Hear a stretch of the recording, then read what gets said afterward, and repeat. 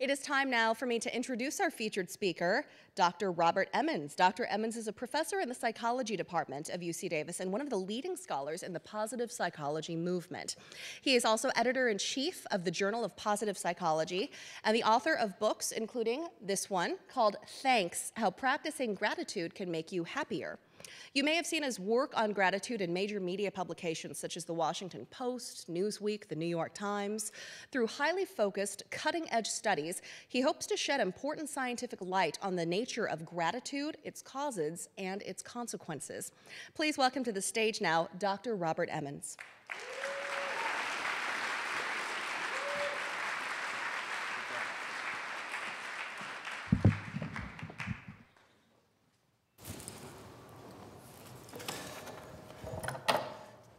Thank you, Pamela. Thank you also to Karen and Jody for arranging all of this. And it's great to see so many of you out there tonight, so many friends also.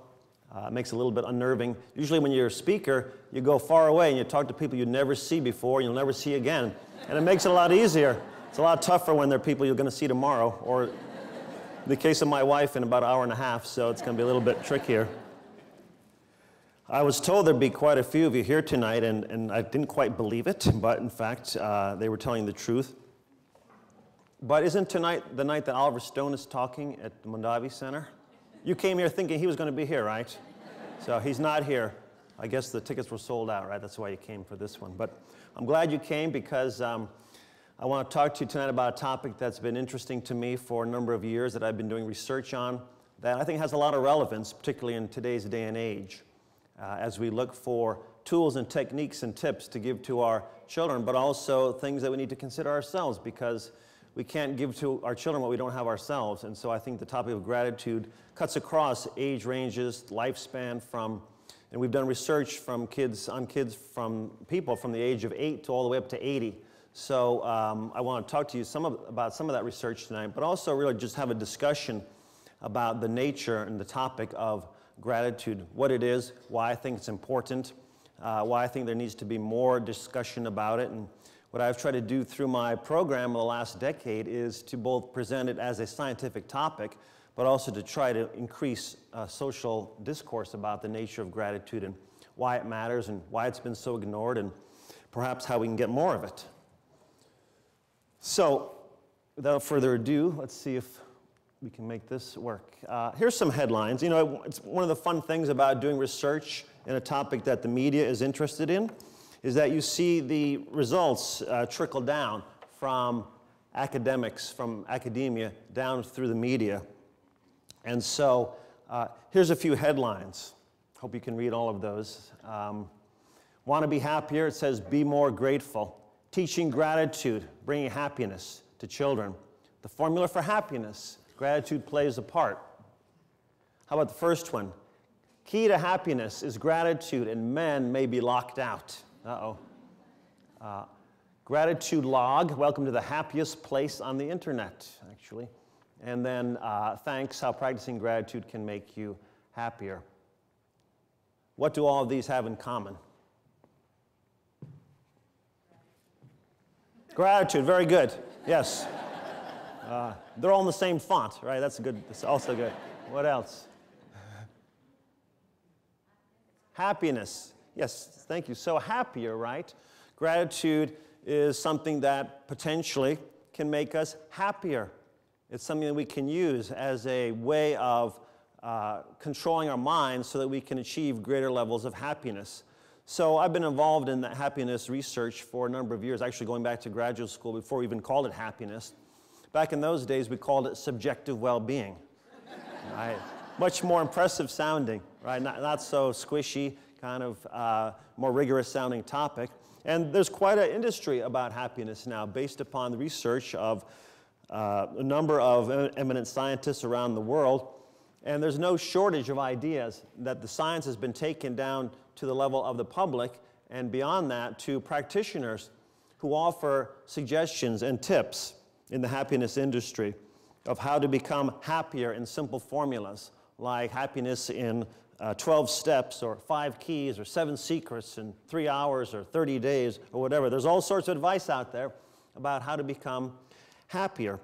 And I've played a little bit of a role in that because I've offered the idea that gratitude can be one strategy when it's practiced and implemented intentionally, can actually measurably increase people's levels of happiness. So far, so good. However, tonight I'm going to announce to you that we've gotten it all wrong. Well, maybe not all of it, but a good part of it, because gratitude, it seems to me, is much more than a tactic or a strategy for becoming happier. If we leave it at that, we're really missing probably 90% of what gratitude really is.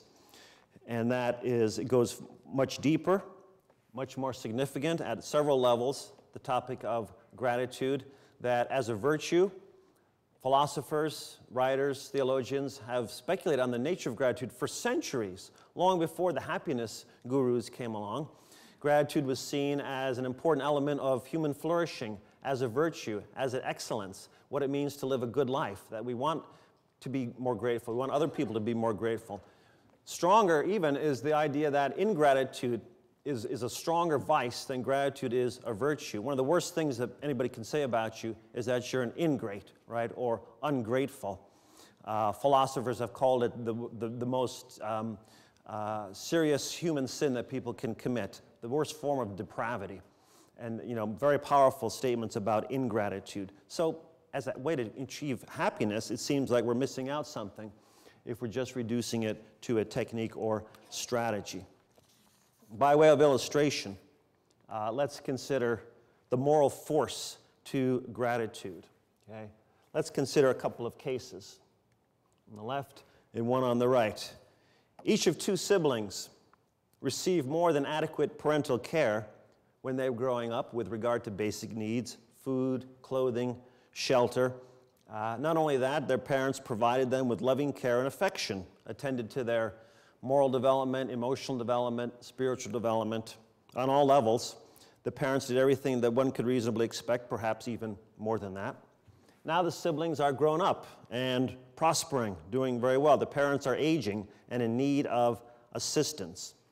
Suppose further that both children are able and willing to contribute to the care of their parents, but one does so willingly and the other does so grudgingly. Okay? It seems plausible to maintain that they should do something, provide at least in part for the care of their parents, but you would say that the one who does so grudgingly, something's not quite right, right? Something may be amiss and has in some way failed, perhaps, when it comes to gratitude as a feeling which might motivate the behavior to take care of the parents. So, as this example indicates, it might make a difference whether one carries out one's debts willingly or grudgingly. Say, well, what difference does it make? They're doing what they're supposed to do. They're providing, helping. The motion doesn't matter, does it? But it just seems that doing so happily versus doing so grudgingly, moral philosophers would claim that the child who does that grudgingly has somehow failed in some way, shape, or form. And the problem is that we generally assume that a person can control their feelings in this situation. They should want to do so happily and willingly. But the reality is that feelings are not easily under one's control. Right? We can't just will a feeling. We can't just wake up today and say, I'm going to be happy today. Right? Or I'm not going to be depressed today. If we were, there'd be no need for pharmaceuticals for depression. Right? Say, I just wake up, I'm going to be happy today and no longer be depressed. Or I'm going to just wake up today and be grateful today as a feeling. We just don't have control over these feelings. So making gratitude, reducing it to a feeling or a technique for happiness, I'm saying really shortchanges the nature of gratitude and especially the moral force of something as powerful as gratitude. All right, suppose the children give support, one willingly, one grudgingly, but the reason why the one does it grudgingly is because he wants other people to think well of him. Maybe other siblings or friends or other people, and see, look all I do for my parents, right? You say, well, they're still providing the benefit, they're still repaying the debt that they might owe, but just something seems a little bit askew, right? So there's a lot of moral considerations when it comes to help giving receiving help, the motivation for it, the emotions that underlie it, all of which have to do with gratitude. Because much of human life is about giving, receiving benefits, giving benefits, repaying those benefits. There's a lot of different emotions that go along with those. There's a lot of sorts of debts one owes, and how one enters into that dynamic says a great deal about the individual and about their character. All right, here's another case. Suppose you are drowning, and Simmons rushes into the water and pulls you to safety. Do you owe Simmons gratitude? I can't hardly see you. How many would say yes? Raise your hand. Okay.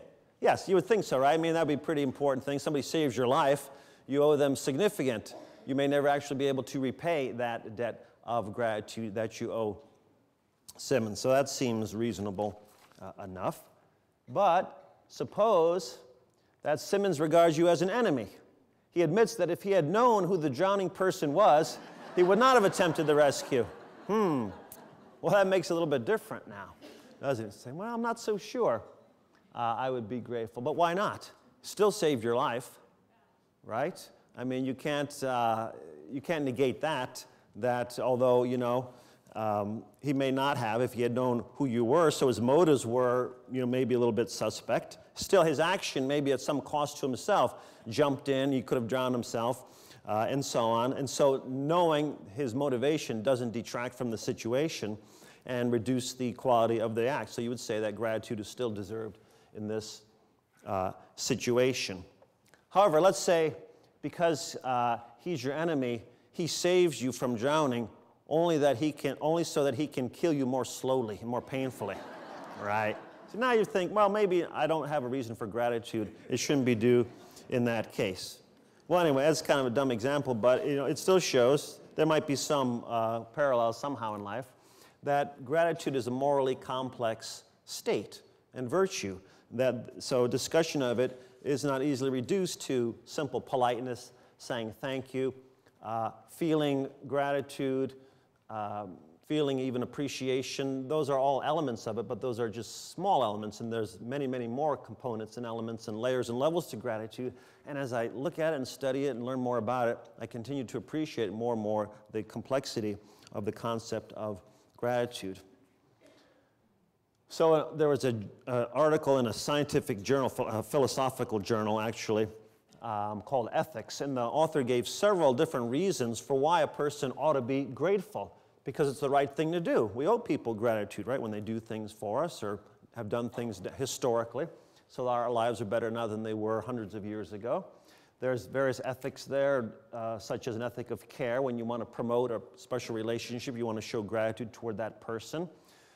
Communal relationships, there's a cycle there of giving, taking, receiving, repaying, and so gratitude contributes to that and oils the wheels of reciprocity, so that's all good stuff. And there's perfectionistic reasons, which is largely what we've looked at in terms of gratitude. We want to develop virtues or prevent vices, primarily happiness. The happiness has become the ultimate good. We want all to become happier. We want our children to become happier. What's the best way to do so? Well, one way to do so is to practice gratitude. You say, oh, Professor, please, it's Friday night. That's way too complicated. I didn't come to hear a philosophy lecture. And you're right. So we'll save that for later on in the talk is what we'll do. Let me instead give you a quote from a contemporary philosopher that you might recognize. That's Ben Stein, an economist, actor, philosopher, writer, and so on. And he said this about, well, let me first preface it by saying that, so being in the finance business, people would often ask him questions about how to invest money, how to make money, how to get rich quick, right? And he would say this to them, you know, I really can't tell you anything in a few minutes that will give you any advice about how to be rich, but I can tell you how to feel rich. He says, which is far better than being rich. Be grateful. It's the only totally reliable get-rich-quick scheme. He says, gratitude is riches. And he says, better yet, it's tax-free. Right? He knows something about taxes and paying taxes and so on. So notice he doesn't say, feel grateful, you know, and you'll feel happy. He says, be grateful, which is a there's a difference there between being the trait, the disposition, being a grateful person versus feeling gratitude. Feeling gratitude, less under a person's control, I submit. Being grateful is something that potentially is under a person's control if they can work at it and develop it. But let me tell you first the sorts of things that I've been doing, and many of you know this because I've been doing this for a while and there's been some publicity. And when I started this research about a dozen years ago, I had two primary questions. Number one is, could gratitude be cultivated on a regular basis?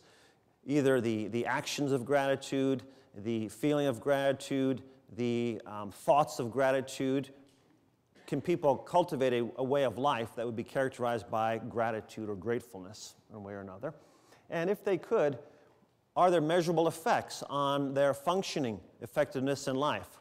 Happiness, yes. Well-being, school performance, relationship satisfaction, perhaps health outcomes, maybe even longevity. Could any of these be influenced by a person's level of gratitude and their practice of gratitude?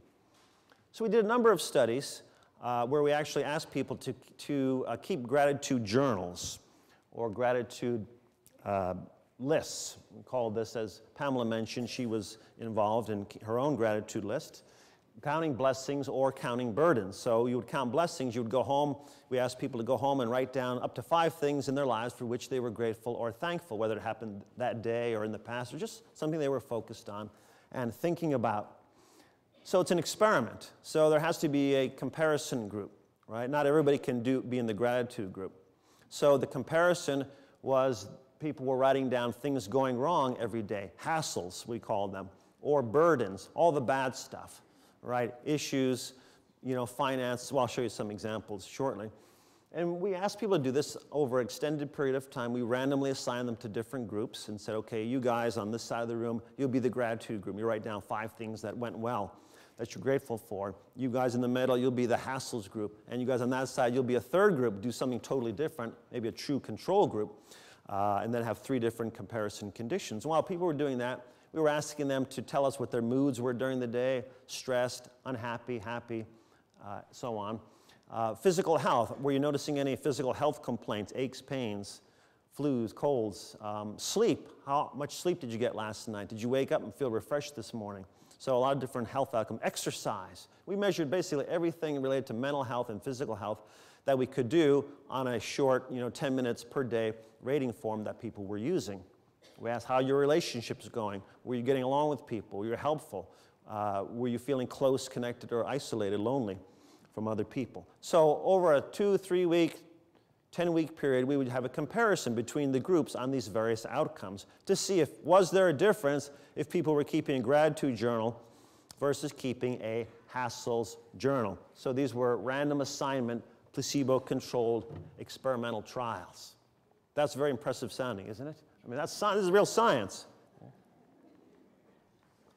And it is, and the results were quite kind of interesting. Let me give you some illustrations first. By the way, we never had anyone in either of the groups, especially though in that burdens or hassles group, any problem coming up with examples of stuff going wrong in their lives. And I'll talk more about that a little bit later. Okay, so here are some illustrations of what people find hassling. So the first studies were with college students at UC Davis. And they have college student issues about roommates, for example.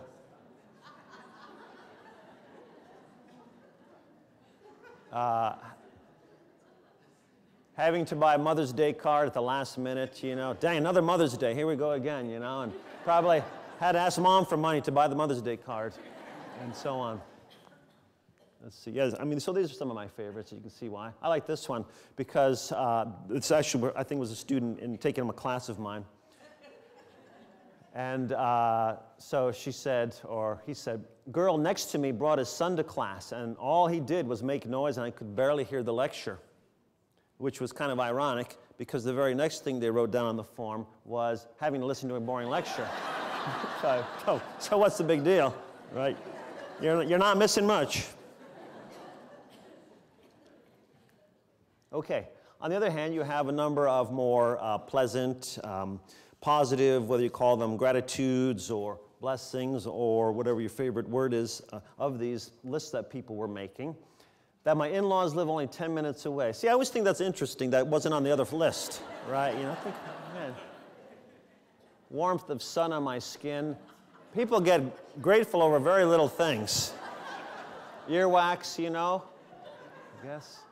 I like the next one because they listed 3 things in this order. It rained.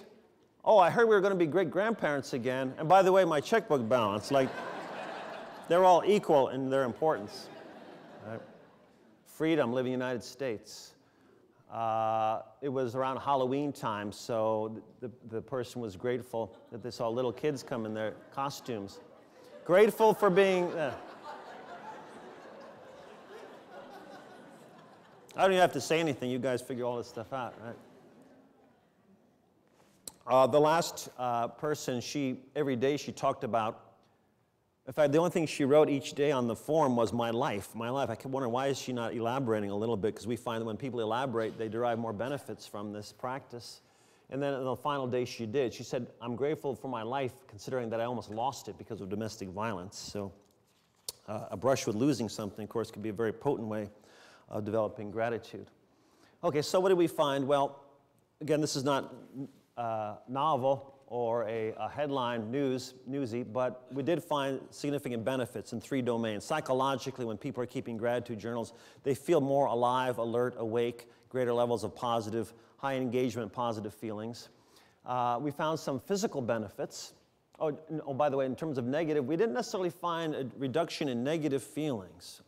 In fact, the very first study I did, I found when people were keeping gratitude journals, they actually were angrier than people in the other conditions. I thought, what am I doing? I'm making people mad here by having to keep a journal. You know, if they think it's stupid, they don't want to do it. And I don't know whether it was a legitimate finding or just one of these chance things. But what I saw happening in additional studies was that gratitude seemed to be magnifying lots of different feelings. People were just becoming more alive, more alert, more awake. And so depending on other stuff going on in their lives, they could report more of all sorts of emotions. People were exercising more, spending more time exercising actually, and sleeping better, more per night, half hour more per night, and waking up and feeling more refreshed the next day, just by keeping a journal. And remember, these people are randomly assigned to these groups, so they're not starting off exercising more, sleeping better. Something changes as a function of gratitude journaling. And then interpersonally, we found some benefits too, that people reported becoming more helpful, more connected, closer to others, less lonely, isolated. People who knew them well would say that. They weren't just saying about themselves, oh yeah, I feel closer to you know, my children now or my boss or whatever. People were saying, oh no, you know, my husband, I don't know what you did to him. I know he's been, you know, filling out these forms in this study of yours, but all of a sudden he's doing more, he's becoming more helpful. So people were noticing the changes as well. So far, so good, but going back to the premise I started with, this is all about personal benefits, primarily about increasing positive functioning, happiness. This is what I call gratitude light, L-I-T-E. It's writing down stuff in your life. And we don't even, some of the studies, we didn't even give instructions to activate gratitude. We would say, write down 5 things that went well today, or 5 things that were gifts. Think about gifts that you received today. That's actually a little bit closer to gratitude. But other people have used this method, and they focus on what's called the 3 good things exercise. And the list that people write when you ask them to be grateful, they wind up looking like just things that people are happy about. There doesn't seem to be anything unique about gratitude when they're asked in these very generic ways. So we didn't know if the findings were due to just elevating good feelings in general, because when you're focusing on the good stuff, it should have an impact on you, versus focusing on the hassles. Or was there some unique contribution to gratitude? We did, through some statistical analyses, figure out that yes, it was largely gratitude. But I think still we were just really at the tip of the iceberg there, scratching the surface about the real meaning of gratitude, which again I believe goes much deeper than just feeling grateful. It's not just a feeling, it's really a state of being, a disposition, a trait that can be developed. We then attempted some extensions and replications with a variety of other groups, particularly students, and along with a collaborator of mine on the East Coast whose wife was a principal, and that helps out when you're trying to do research in schools. And we did an intervention with 6th and 7th graders. I know he looks small for a 6th or 7th grader, and he's not. That was my older son when he on his first day of kindergarten, so he was 6. And he just looked cuter, I thought, than the 6th.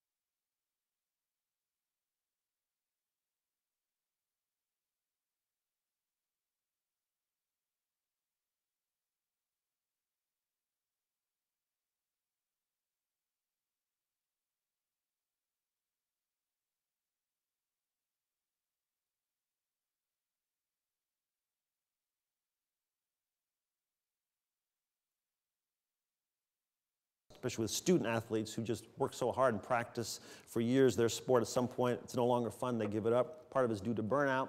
This showed that gratitude actually can reduce the amount of burnout that athletes feel, students feel. So that's all good stuff, right? There's a educator, I believe she's a psychologist in Australia, which has developed a intervention for looking at gratitude and academic outcomes. Does it actually influence the learning process? And there's not a whole lot published so far. She's done a little bit of preliminary work, but this was in a university setting where she could show that gratitude, when it's chosen amongst practices that were offered to the students, part of a, she called integrated learning, an inner attitude, they could choose to adopt a practice which would change their attitude toward the material in the course. It had an effect on their ability to study and also their performance in the class. This you can't see, it's too small, but she was basically trying to set up a contrast to them to show them that, look, there's the usual state of affairs in classrooms, whether high schools or universities, right? Complaint, dissatisfaction. What's more common, complaint, dissatisfaction, or gratitude? Well, you're all here tonight because you know it's this one, right? You're trying to figure out how to get that one.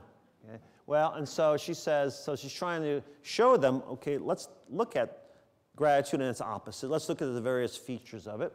There's thoughts, things you say to yourself. This was in the context of having to sit through a boring lecture. So they were asked to adopt one of two mindsets in the context of listening to a boring lecture. So what are the things that people say to themselves when they're in the boring lecture? Well, why do I have to be here? What's the point of learning all this stuff anyway? Right? How dare they ask me to pay fees for this? You know, it's like, you know, right? Teach me this stuff and I got to pay for it at the same time? It's crazy. So given those thoughts, you know, their emotions are going to be bored, angry, frustrated, physical state, sleepy, tense, slumped over, uninvolved. Right? You ever see that in the classroom? Sometimes. And then the outcomes, not seeing the benefits, inability to take in information, versus gratitude as the innermost attitude, right? Thoughts, positive, full of wonder, happy to be alive, self-talk. Aren't I lucky to be here? Words, positive tone, it's just the opposite. But the important are the outcomes, able to be more focused, able to think more clearly, able to understand deeply. Okay, here's a quote from a student who said this: "Once I had an innermost attitude of gratefulness, I found the world to be a different place. The class was not as long, and I seemed to be more attentive because I was trying to use my time there more wisely." Right? What a transformation that could make in the whole educational enterprise. Okay, what else do we have? There's a lot of other outcomes that are relevant, particularly to youth and young adults.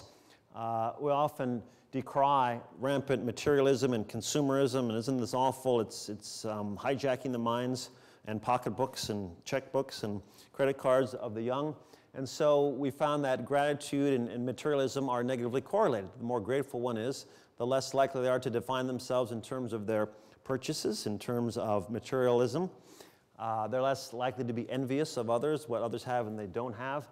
They're less likely to measure success in terms of material gain. They just feel more safe, secure, complete, making it less likely they have to find their sense of meaning or purpose through purchases. Also, she looks pretty happy, right? But there's the same person after the credit card bills came in. It's amazing. It doesn't even look like the same person anymore. You know, it's a little transformation.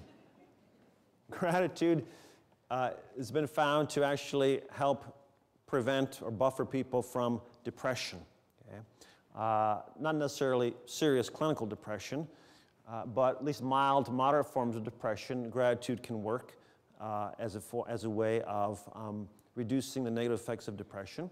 It's been found that grateful people have a built-in bias toward the positive. The problem with depressives is they have a built-in bias toward the negative. They more readily pull to mind negative events, times in which they've been insulted by someone, complaints, resentments, and so on, and that tends to foster and maintain a state of depression. So gratitude, just as the opposite, drives all those things out, makes it possible to at least have lower levels of depression, people who may be prone or may be going through situations that could result in a depressive episode. Less likely to be isolated. Loneliness and depression go hand in hand, especially in young people. And so gratitude is a relational emotion. It's a relationship-strengthening emotion. When you feel grateful, you recognize that other people are supporting you. They care about your well-being. That's powerful information there that feeds a sense of, hey, I guess I'm a person of worth, of value, less likely to be isolated, more likely to have a positive opinion of oneself. Well, gratitude is good for this reason, too, that we like it in other people. So they had a focus group, high school students got together and a leader, and they sat around and they talked about, what do you really want in a partner? You know, what qualities, characteristics would you like to see in a person that you might consider getting married? And several virtues or strengths of character were noted, okay, and the following were included in this list. The most desirable characteristics: wisdom, spirituality, kindness, forgiveness, and gratitude were seen as desirable traits in a romantic partner, published in the Journal of Adolescence. How many of you saw the movie The Notebook? Nobody will admit to it. Oh, I don't blame you. Okay. Anyway, good qualities. We want them in other people. We want them in people that we want to spend our lives with. Usually, you know, you don't often hear about gratitude. You want people who are kind and honest and hardworking and so on. But gratitude now makes these sorts of lists. Again, though, we've gotten some of it wrong. gratitude is not just a feeling. It's not just a route, a pathway to happiness, but it does something. In fact, gratitude motivates people in various ways. One is that it motivates generosity, it motivates compassion, it motivates giving, it motivates forgiving. These are all good things, quite beyond self-directed happiness. Again, the notion is you can't force an emotion. And I'm not, again, going to debate the philosophers who talk about this, but the consensus seems to be that it's, you know, you don't have that much control. You can control your thoughts, and the feelings follow the thoughts, but the feelings don't arise apart from those thoughts. The thoughts comes first, and then the feelings come next. Can we cultivate gratitude? Well, I think so, but we need to treat it a little bit differently, not as a tactic or strategy. Making a gratitude list is a nice start, but we got to go beyond that. We need to look at the presence of what activates or elicits gratitude in daily life, which is when we receive benefit from someone. The typical situation is benevolence, right? You receive something from someone, you receive a benefit, you're going to feel gratitude as a response, not just to the gift, because a gift can lead to all sorts of feelings. I don't want this. What are they trying to do here by giving me this thing? You know, all I did was write a check, right? We have all sorts of attributions about their behavior. But if we recognize the cost involved in the gift, hey, Simmons jumped in there to save my life, right? Some cost to himself. I'm going to be very grateful. The intentionality, well, if he knew who it was, he didn't intend to rescue me, right? He wouldn't have rescued me, but he did intend because he didn't know, so there's intentionality there. And the value of the benefit. Yeah, I want to live, so there's some benefit to that. So to the degree you have those three factors, the three critical factors, you're more likely to have the state of gratitude. So training for gratitude, and I think gratitude is a skill. Like other skills, it's a skill set. It has to be trained.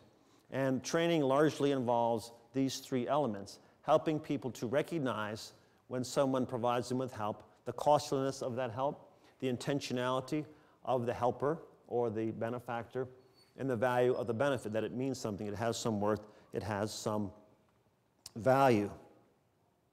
Okay, now, kids actually, young adults, may actually find it a little bit easier, okay, to recognize the benefit, to recognize the goodness. Gratitude is really a recognition. So, again, this would go against the idea that it's about a feeling, because recognizing is how you think about something, right? You recognize, you think about it, you acknowledge it. Gratitude is about knowing, it's about remembering. Thinking and thanking are very similar words, and so on. And so it's really about how we look at life. The benefit, the gift, there's a value, and then the benefactor has an intentionality. And some would say it's actually easier for kids to make these attributions, all right? Because adults, it's sometimes difficult to accept a gift from someone, right? Because of all sorts of baggage. We have hang-ups with allowing others to be gracious toward us. Oh, I don't want to be indebted. I don't really deserve this. We start to question their motives, and so on. We wonder how we're going to repay the gift. But it doesn't happen that way with kids a lot of the time. Grandma gives her grandson and granddaughter, the kids, a trip to Disneyland, let's say, right? And they don't worry about, how am I going to repay this gift, to grandma? What should I do? How much money do I have in my piggy bank, and so on. And they don't think in those terms, right? Maybe, we need to remind them sometime if they're not thankful right away, but they're not so worried with repaying the imbalance there, with getting rid of it, the sense of indebtedness. I mean, if they were, as soon as they got their first job, right, they'd be riddled with so much anxiety about all the things that we did for them, right? They would try, how can I repay you, right, for all the, all the meals and all the diapers and all this and that we gave them. There'd be no way the debt would be so immeasurable, because they're not keeping track like we do as adults, keeping track of benefits and how can we repay this benefit and so on. So maybe in that regard, in terms of these recognitions, it might be somewhat easier for kids to feel gratitude because they don't have the same blocks that we have. When does gratitude emerge in life?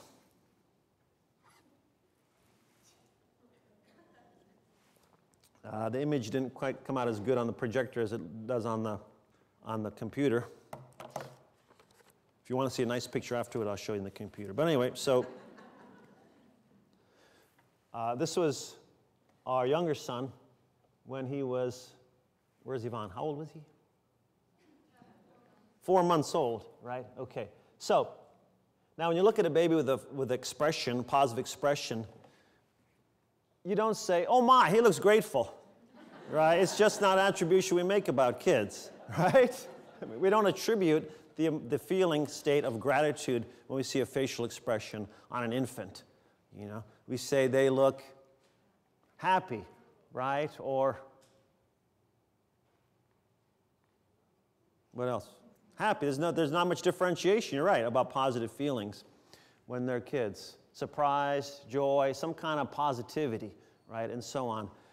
So we know they don't have the ability yet to feel these complex social emotions, which require a great deal more mental work that's not capable in a 4-month-old or a 4-year-old for that matter. In fact, it's not till somewhere between the ages of 7 and 10 it's been hypothesized that the capacity for gratitude emerges, because one has to have a fully developed theory of mind to know that other person has intended to benefit them, that there's some cost to the gift that the person is given. They have to have that, able to take that perspective taking, right, and so on. This may actually not occur until 10 or 11. In fact, I was talking to a colleague in the hallway the other day, and he says some adults never develop this capacity either to have this sense of perspective taking, so they never have the ability to feel gratitude. But anyway, so it doesn't occur very early in life, but yet the building blocks are there, I think, much like, you know, language or other skills, the music and so on. The building blocks are there.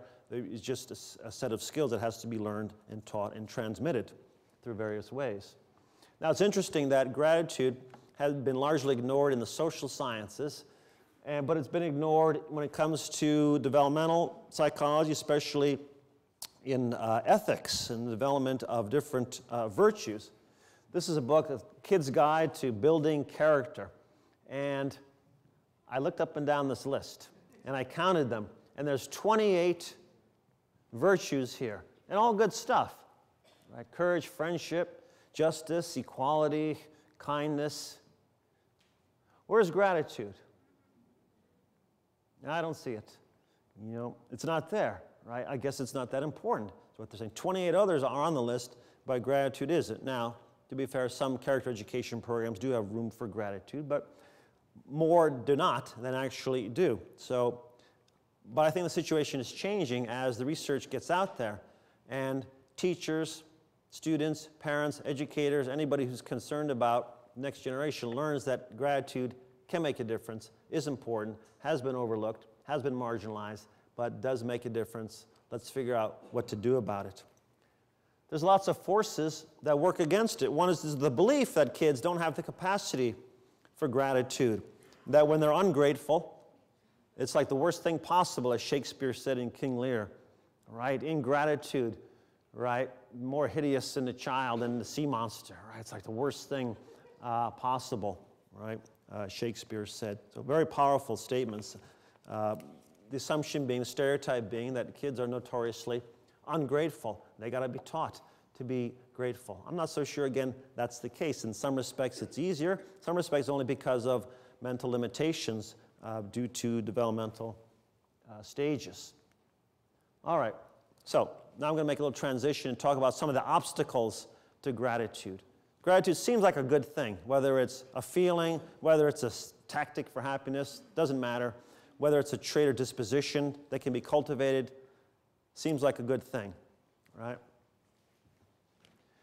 Why is it so difficult for many people? Okay? And it is. It doesn't come easily or naturally. I could be wrong about this, but I think it is. It doesn't come easily or naturally to people. By the way, if I'm wrong, buy the book anyway on the way out. It's still good, but I could be wrong. But there's a number of obstacles about gratitude that get in the way. And I want to focus tonight, most of the rest of the 20 minutes or so that I have, on the first one there, because that's the one that seems to get a lot of interest, particularly amongst parents, a sense of entitlement, sense of resentment, very much opposite to the state of gratitude. And there's others as well which are interesting psychologically and so on. all of these get in the way. See, if we only focus on the positivity of gratitude, we're missing half the picture again. It's not just something we can focus on and develop and build, because other stuff gets in the way that has to be taken into account. I'm going to talk a little bit about entitlement. I'm actually wearing a Donald Trump tie tonight, which it just occurred to me when I saw him up there. So most people think of Donald Trump as a little bit narcissistic, right? Just a tiny bit, a little bit ego, right, and so on, a little entitlement. And he said this. He said, all of the women on The Apprentice have flirted with me, consciously or unconsciously. And whether they knew it or not, they still did it. And that's to be expected. You know, it's just kind of how I am, right? And they all kind of gravitate toward me. Now, I don't know. I never gave him our questionnaire to measure gratitude or where he would score, but you know, I'm thinking he may have some difficulties with it because of the level of entitlement. So let's talk about that. You know, the very first research I did way back when I was an undergraduate was on the topic of narcissism. I thought it was so interesting. The narcissistic people, you know, this self-admiration, grandiosity, and this seemed to be a theme at the time. This was in the 70s, and people were talking about it as the me generation and so on. There was this rise in level of narcissism. Well, it turns out that pretty much every generation thinks of it as the me generation, as the narcissism, that no matter what decade it was, we all think that other people around us are increasingly narcissistic and self-centered and entitled and so on. But it's interesting with respect to gratitude, because it just seems so much the opposite. If you had to pick one thing that's the opposite of gratitude, you know, could be resentment. They seem very similar, but 180 degrees apart, okay? And if you think of a symbol of gratitude, and this is kind of interesting, people are asked sometimes to imagine an image of gratitude. They think about, you know, receiving or having two hands, like the image on the right. And the image on the left looks more like kind of entitlement. I mean, it's the same thing, it's a handout, but it has a very different image, a different connotation there. It's kind of like what I'm owed versus what I'm being given, you know? And so, is it in fact antithetical to gratitude? Well, there's some interesting research, and when you look at surveys, you know what's the number one thing that parents fear when they're asked, with respect to your kids, you know, what do you worry about the most? Like their safety, or their happiness, or not getting into Stanford, you know, or Berkeley. Where's Jack? Sorry, Jack. Berkeley. Not getting to Berkeley. Moving back home after Berkeley, so on. No, it's not those things. Okay? They say it is a sense of entitlement. In fact, 2/3 of the parents say it's their number one concern, is that my kids are too entitled. Okay, interesting. What is entitlement? Well, entitlement is an expectation of special favors, special privileges over others, special exemptions from normal social. I don't have to do those things, or I don't have to wait in line, or people should recognize me for who I am. That's a sense of entitlement. Okay. Well, I'm going to talk, I found an interesting study recently, looked at it within the academic domain. You know, professors, maybe teachers as well, just notice a lot more a sense of academic entitlement. Right? My students, right? I came to class, you know, or at least most of the time, so why am I not getting an A? I got a vacation to go to. Surely you can schedule a makeup for me, this sort of thing. Or I missed class, send me your notes. What do you mean you're not going to send me an email back at 3 a.m.? Aren't you available by email 24 hours a day? All right, that sort of thing. Well, studies have shown that generalized entitlement and domain-specific sense of entitlement have actually increased over a 10-year period in these three groups: children, adolescents, and young adults. A 30% increase has been found over a 10-year period in this particular characteristic, which is very fascinating, but kind of worrisome at the same time. A couple of years ago, a book was published entitled The Narcissism Epidemic, living in the age of entitlement. And there's a couple of good quotes I want to share with you from the book that the authors are two psychologists. By the way, one is at San Diego State, and the other is, I think he's in North Carolina or Georgia, I think on the East Coast. It's increasingly common to see parents relinquishing authority to young children, showering them with unearned praise, protecting them from their teachers' criticisms, giving them expensive automobiles, and allowing them to have freedom, but not the responsibility that goes with it. Not that long ago, kids knew who the boss was, and it wasn't them. It was mom and dad. And mom and dad weren't your friends, they were your parents.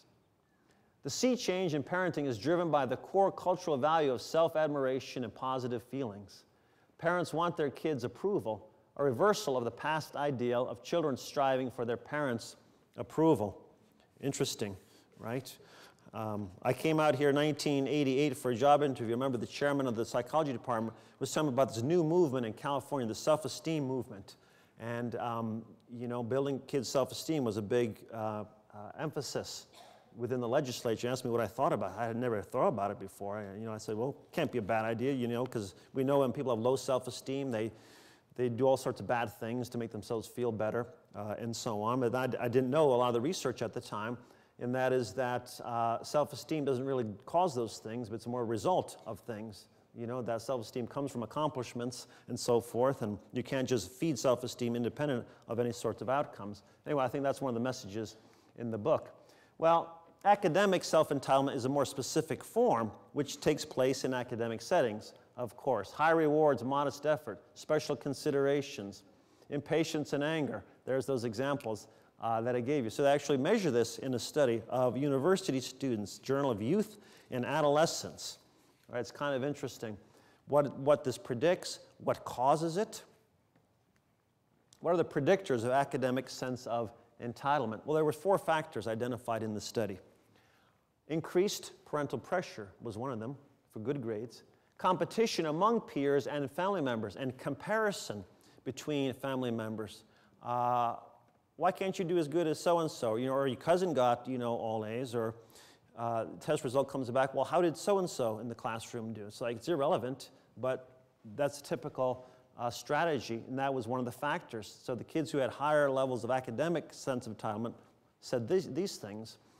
Competition, heightened sense of achievement anxiety, so wanting to do well, feeling a failure if they didn't do well, and then getting material rewards for academic accomplishment, which we know drives extrinsic motivation, which is not the best way to sustain a behavior over time. Instead, you want internal. My parents encouraged competition in my family when it comes to grades, they said. My parents are always comparing me academically to my siblings and to my cousins. Well, I said 2/3 of the parents said entitlement was the number one. When they were asked what causes that, 85% of them said, we did. We caused this sense of entitlement. So I guess they were right, given the finding from this particular study. Here's some of the results, interesting, from that study. In general, they found the Asian students scored a little bit higher than whites, men a little bit higher than women. But this was interesting. Students who were scored high in this sense of entitlement actually engaged in more academic dishonesty, more likely to admit they had cheated on papers or on exams. There was no relationship with self-esteem and a sense of entitlement. It was thought that if you have high self-esteem, you build up self-esteem, this gives you a sense of entitlement, right? So narcissism and so on, entitlement. But in fact, the two were unrelated. So it doesn't seem that it causes that. And there was no relationship with grade point average. So they weren't doing any better, they weren't doing any worse. They had more anxiety, more pressure, causing them to engage in more dishonest behavior, but it was not impacting their actual outcomes in terms of academic performance. Okay. Some of the ideas, so I'm asked, where does this entitlement come from? And I don't know. I say I study gratitude, not entitlement. 30 years ago I studied narcissism. Maybe if I followed it up, I would know a little bit about it. But I can speculate, and that's what we do sometimes. We have to speculate, but I try to find the data that support it. But I like to also look at some of the big thinkers and how they analyze a situation, the insights they can provide. And one of the fun things about being in the psychology of gratitude is that you take experts from various fields, politics, anthropology, sociology, philosophy, brain science, and so on, and try to figure this stuff out. Well, there's a writer, a British writer, by the name of Theodore Dalrymple. Theodore Dalrymple, he's an author, journalist, he's a retired prison psychiatrist. He's kind of a defender of traditional virtues. That's his pen name, by the way. His real name is Anthony Daniels. So He said he chose the name Theodore Dalrymple because he wanted a name that sounded, this is quoting him, suitably dyspeptic, that of a gouty old man looking out of the window of his London club, glass of port wine in hand, lamenting the degenerating state of the world. Right? So that's what it sounds like, right? Dalrymple, Theodore Dalrymple. Oh, he's written for City Journal, The Spectator, I guess you know, London British publications. Well, one very thought-provoking essay he wrote about a year ago was entitled, "It's All Your Fault." He's talking about resentment. And he says, the first thing, you know, he's kind of a cultural commentator. The first thing to remark about resentment is that it never lets you down because it is powerful in its capacity to stimulate the imagination in a similarly sour way. For example, if someone points out to a resentful person reasons why he should not be resentful, he will immediately come up with reasons why he should be. Interesting enough. Okay. Here's a quote again, kind of, you know, edgy little quote there, but I thought I would include it because it's a perspective that many people share. Another cause of resentment, I feel sure, though I cannot prove again because of, he's saying, now he's blaming his parents, right? Because deficiency of character bequeathed me by my parents, is the spread of tertiary education, especially in such subjects as sociology, psychology, and anything to which the word studies may be attached. Indeed, it seems to me that they might all be usefully joined in one great faculty to be called the Faculty of Resentment Studies. It would undoubtedly be the largest faculty in any self-respecting university and would easily pay for itself. Professors of resentment could teach such subdivisions of their subject as the art of rationalization, rhetorical exaggeration, preservation of a lack of perspective, suppression of a sense of irony or humor, and so on and so forth. Of course, entry requirements would be minimal. All you would have to do to gain entry is denigrate your parents at a public examination, and there could hardly be found a child nowadays not able to do that. He says, over the entrance to the faculty will be written not the motto of the academy, know thyself, but rather talk about thyself, reveal nothing, remember that there is always someone better off than you, and above all, distinguish not between unfairness and injustice. What of the graduates of this institution? What happens to them afterwards? The best is for them to sink into outright unemployment. But if they find a job, it should be well below their capacities, which of course it will be if they have studied diligently. They will then be safely launched on a career of joyful, or perhaps I should say satisfying misery, is what he says, right? All right, so sense of entitlement, wherever it comes from, it's all around, it's in the air, it's easy to pick up on, it's not surprising that it's easily transmitted. What's the antidote? Well, I don't know. Again, I think, though, if gratitude has nothing to do with it, then I'd be surprised that it's got something to do with it. If it's a sense of entitlement, and I write about this in my book, Thanks, a little bit about victimhood, victimization, and how gratitude can be an antidote to that. Gratitude is a very empowering and liberating stance, whereas victimization, you give up your power to someone else. And why would you want to do that when there's an option? It's much more of an active than a reactive framework. The challenge becomes how to train for it, how to develop those skills, that skill set for gratitude. Again, not the feeling, but the disposition, the trait of gratefulness. How do you go from the ungrateful worldview to the grateful worldview, where the stuff on the left is the way the grateful person talks? And if you look at the language they use, the grateful people, they have a certain way of framing reality, certain language they use where they talk about abundance and what life is offering me, all the gifts and satisfaction, what they've been given, versus all of the contrasting phrases on the right-hand side. So I think words, language is a big part of it. Okay? In terms of training for gratitude, I think there's basically 3 or 4 steps, you know. And I have a whole chapter in my book on 10 specific strategies. I don't want to go into that because I only have a few minutes left. But it comes down to identifying non-grateful thinking, right? Some of those are thoughts of entitlement. I deserve better circumstances. I used to have everybody else has better circumstances, right? This lecture is boring, right? It's tedious. Why do I have to pay for this stuff? All those thoughts are non-grateful thoughts, that if you have those, it's going to support non-grateful thinking. Or thoughts like, well, yeah, you know, I've heard what you say, and I've given many lectures now on gratitude, and invariably there'll be 1 or 2 people come up afterward. So, you know, I hear what you're saying, it sounds good, and so forth, and I think you're right. Most people would be better off if they practiced gratitude. But my particular situation is just so bad and so difficult and so unfair that there's no way I could practice gratitude, you know, at least not now. Maybe later, at some point, things will get better, I can practice gratitude, you know. The reality, of course, is that it's independent of circumstances in that, you know, you say, well, give it a shot now and see if it makes a difference. It might not, but also it might not hurt at the same time. That becomes much more of a gratitude supportive thought. And those are easy to generate. Is it possible to practice gratitude right now? Can I find some domain in my life to practice gratitude? Not perhaps an overnight transformation, but some small way to practice it. And then it maybe can spread into other domains. Discuss the perils of resentment and benefits of gratitude.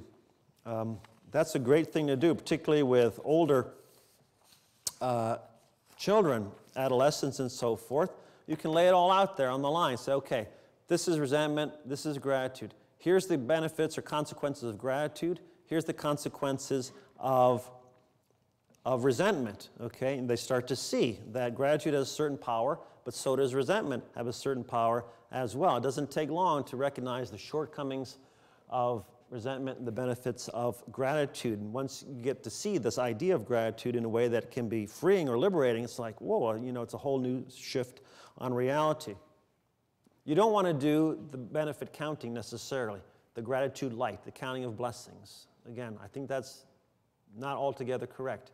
Because for a person who is steeped in resentment in the first place, because guess what? It's going to be far easier for them to count all the resentments, all the ways in which people have been unfair, all the debts and so forth that they're owed. It's just because the power of that is just so much stronger than the power of the gratitudes. It may not be the best way to go about it.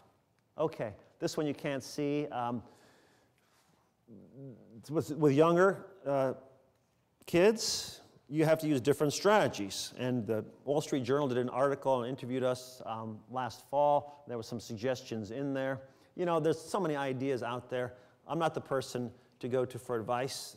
You pick up any parenting magazine in any November issue, and they're doing an article about Thanksgiving. How can kids become more grateful during Thanksgiving? Then there's one in December about gift giving, gift receiving, and gratitude. And you know, and this stuff out there easily available. Some of it is, I think, validated by some of the research, and others is yet because the research is very young, very new. But there are things that one can do that make sense in one's own context, in one's own family. People will find different strategies that are more or less effective. One of the best ways with younger people is using visual reminders and cues, because kids are very visual, very concrete. The abstract discussion about resentment, entitlements, and all that stuff, and entitlement society, it doesn't matter. It doesn't make any sense to them. But this girl, she put up a tree in her room, and she put things on the tree decorated in the fall with things she was grateful for. It became an artwork.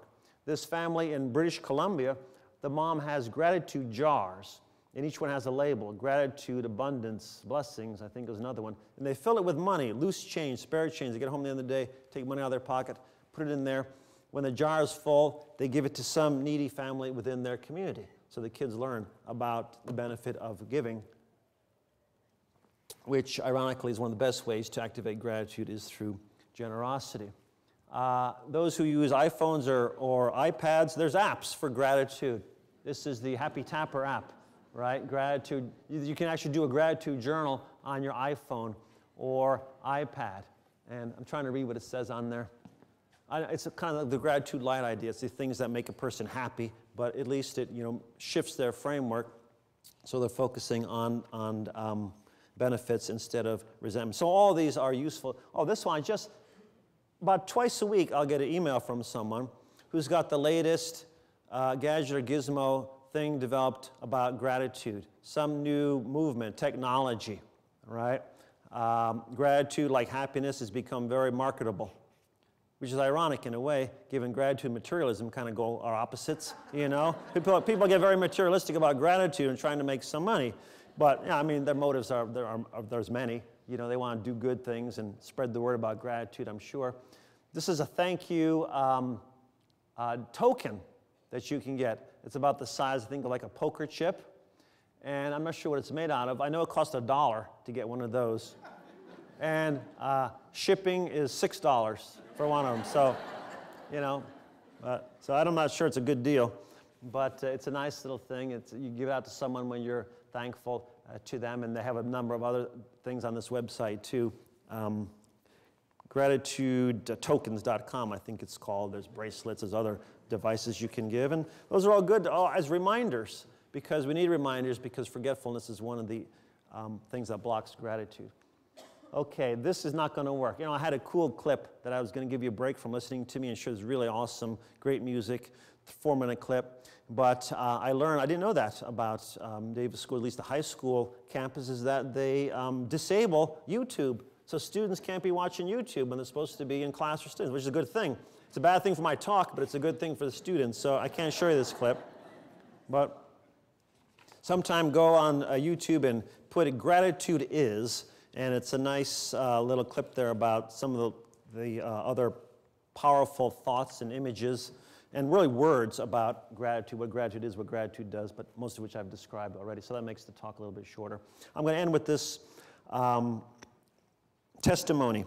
I've studied many people, healthy, unhealthy. One of the projects I did was with people with neuromuscular disease, congenital or adult onset neuromuscular disease, post-polio, muscular dystrophies and atrophies, a lot of pain, physical immobility, needing assistance and so on. This was a person, not in my study, but someone with a similar disease. He had an advanced form of Lou Gehrig's disease, or ALS. He's 49 years old and got to the point where the illness, the disease, has drained most of the movement out of his body.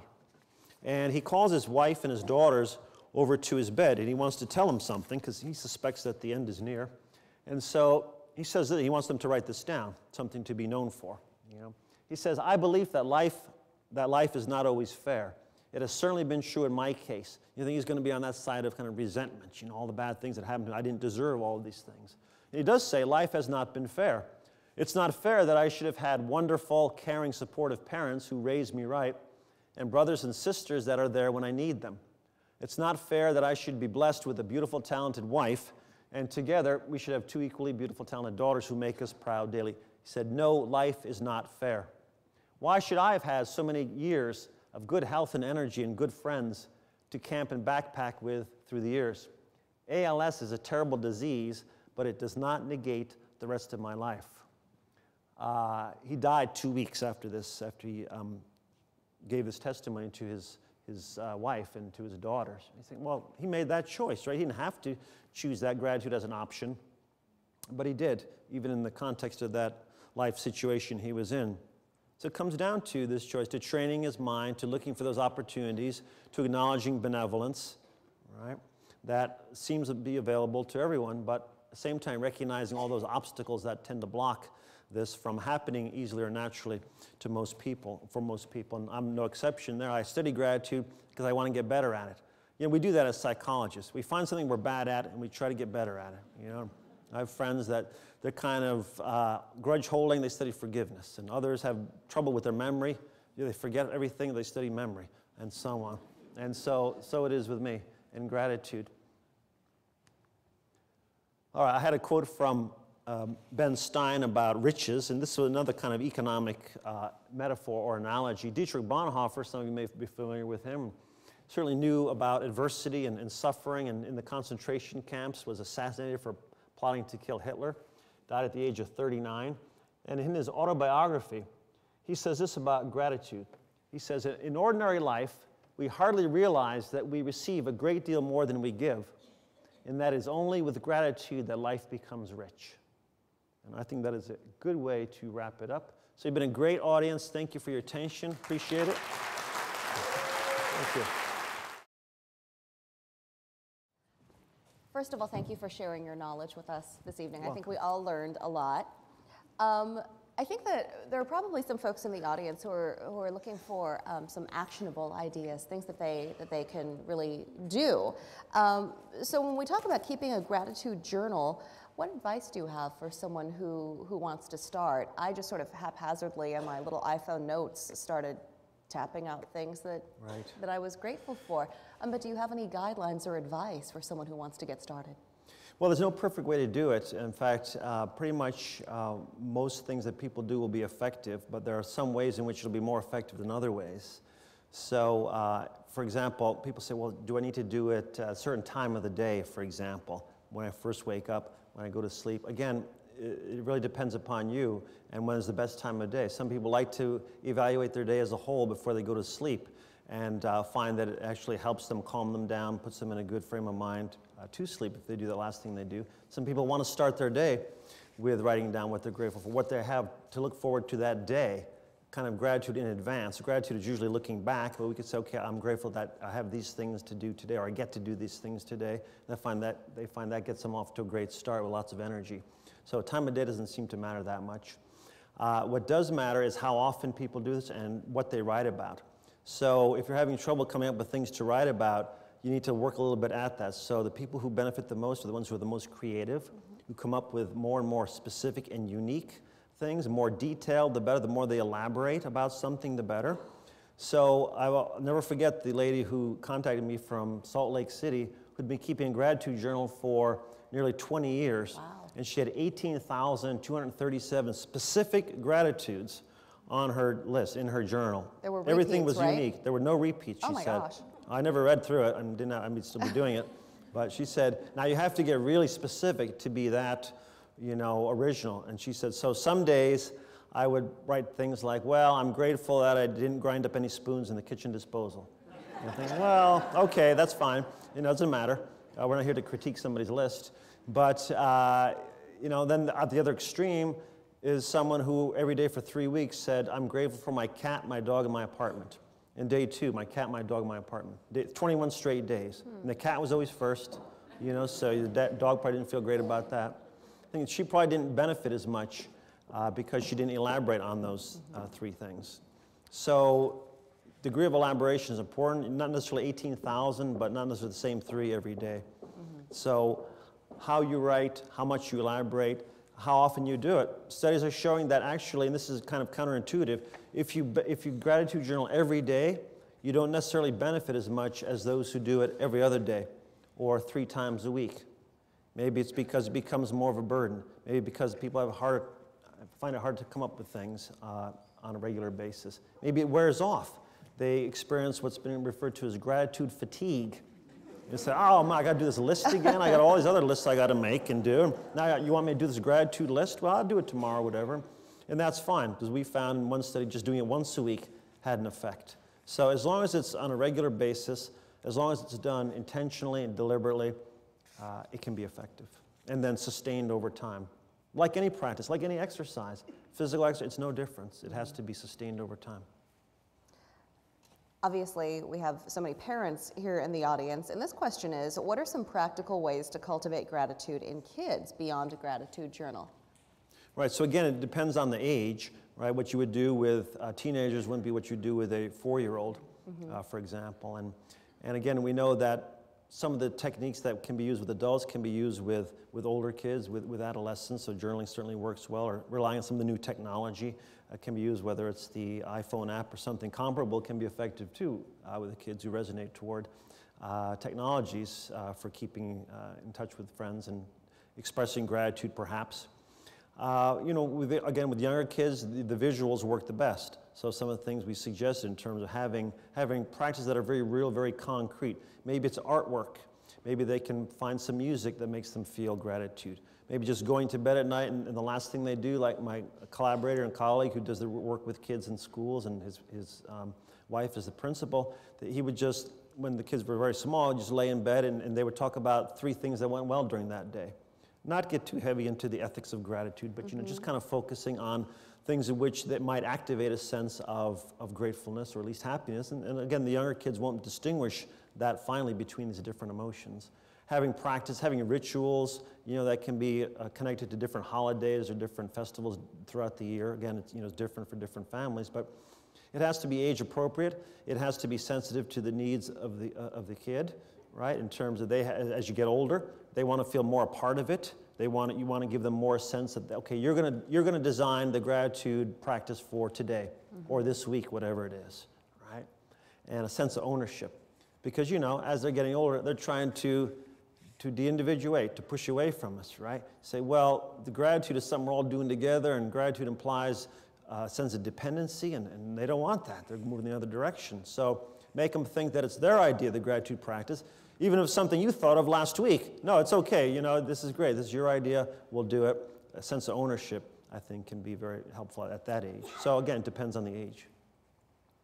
We have some similar questions about whether research has been done just across different subsets of people. This one, for instance, is, has gratitude been researched in people with truly tragic lives, such as those who've suffered through famine, plague, or major loss of life? Another question is, have you looked at the independent impact of a faith system on the relationship between gratitude and quality of life? And another asks about political parties as well. What can you tell us about different groups of people being studied? So politics, religion, what was the first one?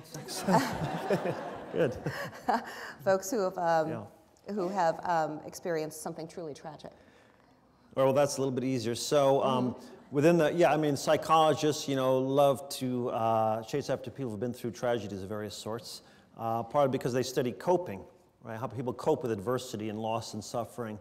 And so most of the research that is relevant to gratitude in those contexts is not explicitly a gratitude study, but in the context of how people deal with disasters in terms of coping responses. Do people turn to their faith? Do they use prayer? Do they seek social support? Do they count their blessings? Do they imagine how things could have been worse, for example? Do they engage in what we call counterfactual thinking? You kind of negate what happened. You think about how worse things might be than they actually are, how things could have turned out different, for example. So in those contexts, they do find that, that people do use gratitude as a coping response in dealing with tragedy, dealing with adversities. Yes, I'm bad off. I lost my house, and I gave talks in Louisiana after Hurricane Katrina, and people would come up and say, how the hurricane really deepened their sense of gratefulness for life. And this one woman, she lost everything. Her home, she had several buildings on her property, animals, pets, all wiped out, but she never became more grateful.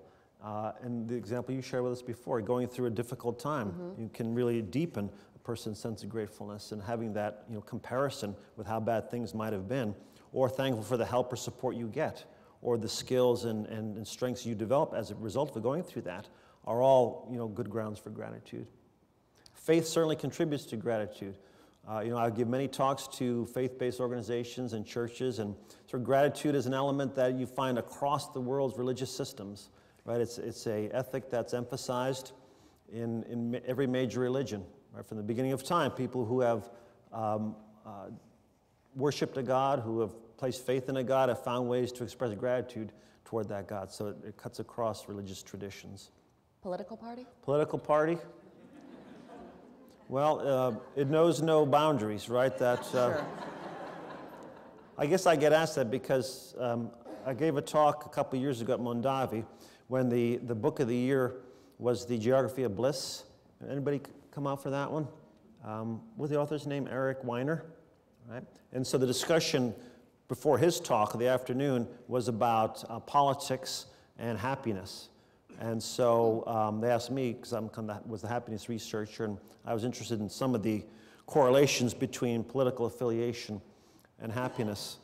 And so I said what research was showing, which didn't make me very popular in the audience. And so, so I think we'll go on to the next question.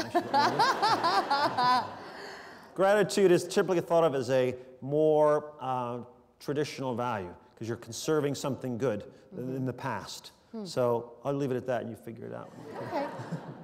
What about number of siblings? One of our audience members want to know. Maybe someone who has, a lot of brothers and sisters, or fewer, or maybe just a big family. How different people would be affected, or their levels of gratitude? Whether you find that they are more or less grateful based on the number of siblings they have? That I don't know. I'm not an expert in that area. I know there's been a lot of research on family constitution and size and birth order effects and so on, but I haven't seen any studies that have looked at patterns of levels of gratitude, or actually any of these other characteristics like happiness. Or we do know there's some genetic component to happiness, to gratitude. Okay. So there's some of it is heritable in the sense that, so if, but that doesn't mean anything because we get different things from, our parents. And so even within the same family, there's tremendous differences in kids in the levels of gratitude as there are differences between parents and levels of gratitude. And one of the great mysteries, of course, is how can children raised in the same family be so different in terms of personalities? And our two are very different. I'm sure it's the case when I talk to parents, and they'll say the same thing. They'll say, one of them is really grateful, and the other one's not so much so. Right? And how that happened, there's many factors that contribute to that. Dynamics between the two of them, differences in styles, gender differences. We know girls and then women, females throughout life are more grateful than our men, which is what that headline said, guys can't unlock that key because they don't have it, right? And so on. So maybe that emerges early in life. Okay. You got a big laugh when you showed that slide of the hassles that some UC Davis students dealt with, like my roommates are filthy animals. Right. So this question is really interesting. That was a married couple in Davis. That's really unfortunate.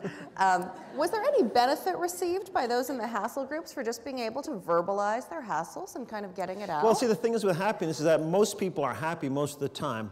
There's a, they call this the positivity offset.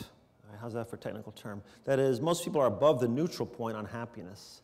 So if unhappiness to happiness went from a -10 to a +10, most people, most of the time, are around a 5 or 6, some are 7.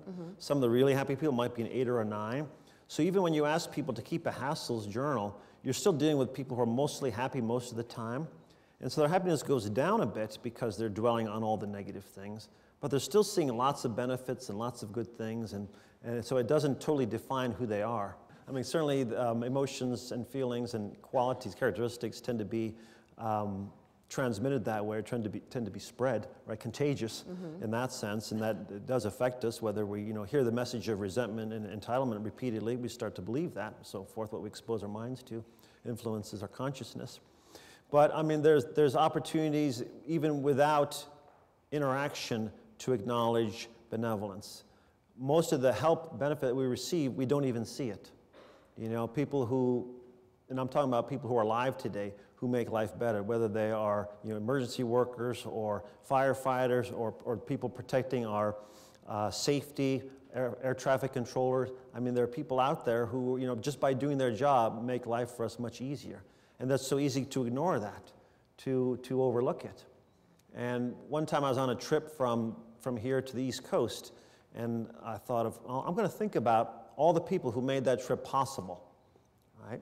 And it was just a staggering number. I mean, it was close to 100 people, right? From the moment I got up to getting to the airport, the people who checked me in, and drove the bus, and checked me into the hotel at night, and the keeper who did the room housekeeping and so forth. It was a staggering number that you don't normally see or are aware of until you really take time to think about all those that support and sustain you. And so that's benevolence. It's not someone handing you a gift per se, but you start to acknowledge the unseen behind the scene, and I think that's what gratitude is. That's nice. This card says, gratitude leads to happiness, and the person wonders if the reverse is true as well. Does happiness lead to gratitude? Well, there is a co-occurrence of positive feelings, partly because I think how the brain is wired. Also because some of the circumstances that give rise to one set of emotions give rise to another. But I do think there's something specific about gratitude that happiness doesn't ordinarily produce, because happiness is generally a broader, more diffuse positive feeling, like you saw on the expression of that infant, right? Just looked happy, but didn't look grateful. And happiness is really what the emotion researchers call outcome dependent. So good stuff happens, you feel happy, right? But gratitude depends on our explanation for why that good thing happened, the attribution that we make. So we see it as happening not because of something we did, but because we were given something or some benefit. We were lucky or fortunate, or something just fell into our lap. But that's an interpretation that we make that allows us to feel gratitude, right? So you can feel happy for lots of reasons. One of them is gratitude, right? But it doesn't work the same. It's not bidirectional. It's clearly that when you're happy, you're not necessarily going to be grateful. But when you're grateful, that generally does lead to happiness. But like point I was trying to make, it's a lot more than happiness. I'm going to close with this card. It says, no questions. I'm thankful for the information, humor, and this great community. Thank you, and I will definitely buy your book. I like that one the best. Okay, thank you. Thank you.